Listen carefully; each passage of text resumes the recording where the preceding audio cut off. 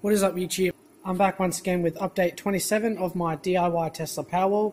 Now today is going to be a short video where I show you guys basically the balance between every cell as they approach full charge, which is roughly 4.1 volts, which is what I'm going to be doing it at. That's what I have my solar charge controller set at. So right now we've got 28.9 volts charge in these batteries with 15 amps going into them, and from the solar panels we have 68 volts at 6.5 amps. So you can tell that this is true MPPT.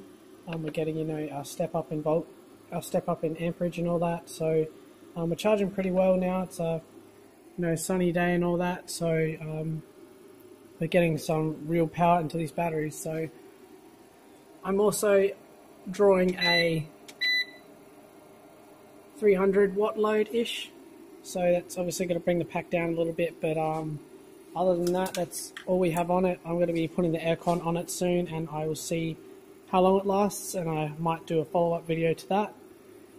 But I'm hoping that fan isn't too loud, but I'm going to show you guys the voltages and see where we're at. First pack is at 4.7 volts.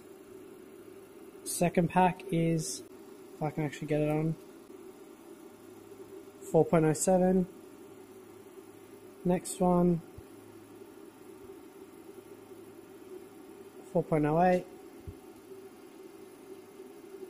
4.06, that's a bit lower. So you can see from the last video, these voltages have basically stayed the same, as in like the balance between each other. So there were a couple of, volts out or millivolts, whatever. But it seems that from charging they've stayed the same. This is the final pack, 4.02. So this one was always lower. I still haven't managed to get it balanced up. But from that, you can definitely see that the balance between the packs has stayed the same, and it's not deviating, which is good.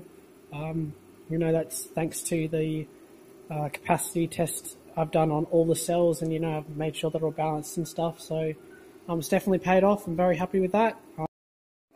So right now, I'd just like to quickly show you with 1 kilowatt worth of load. So you can see we've got 1.5 kVA, or basically 1000 watts. So this is as much as I've pulled from it. The wires are getting warm-ish, not really that warm.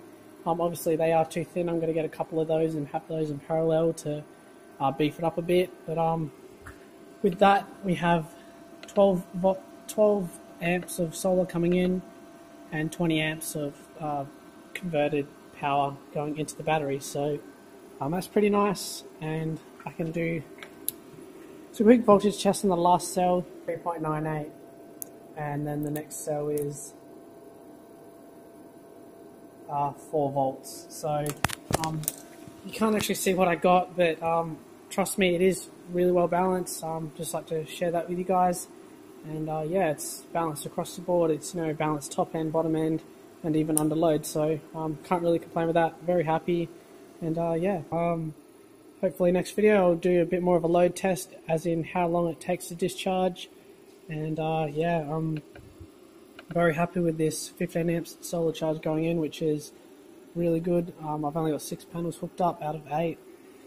So yeah, I'm very happy. Hopefully you guys did enjoy this video. Please give it a like and subscribe for more DIY Tesla Power update videos, and I'll see you guys in the next video.